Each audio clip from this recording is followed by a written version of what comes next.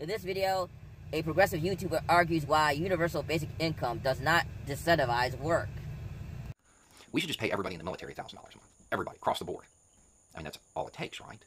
And especially with them, they got housing, cheap food, healthcare, recreation there on post.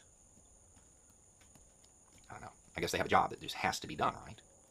It's funny because I think we just all learned that a whole lot of minimum wage jobs are essential. They have to be done. And that's where this argument gets pointed to.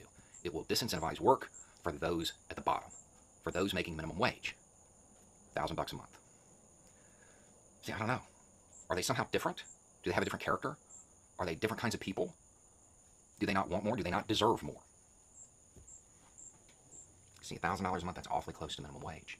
So why would they work, though, if they could get it for free? See, the fundamental argument here is that they are different. They have a different character. Being poor is a lack of cash, not a lack of character. They want better just like everybody else. It's human nature. It would not disincentivize work.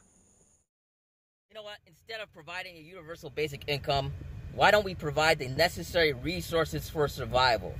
Food, shelter, clothing.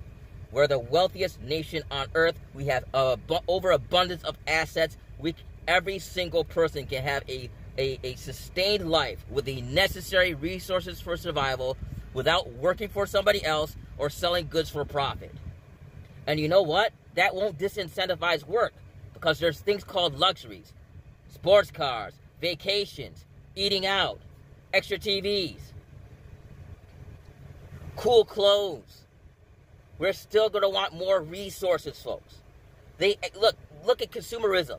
We advertise products all the time, things that we don't need. So we're going to work for things we don't need. So people are going to take the crappy jobs that people don't like. Yes, they're going to take those crappy jobs that people don't like because they like luxury. The problem is, folks, we are begging the government to provide resources necessary for survival, and we're working for them. You have to work to survive? And even when you work, even if you work 40 hours, you're still not guaranteed to survive. That is the moral problem in America.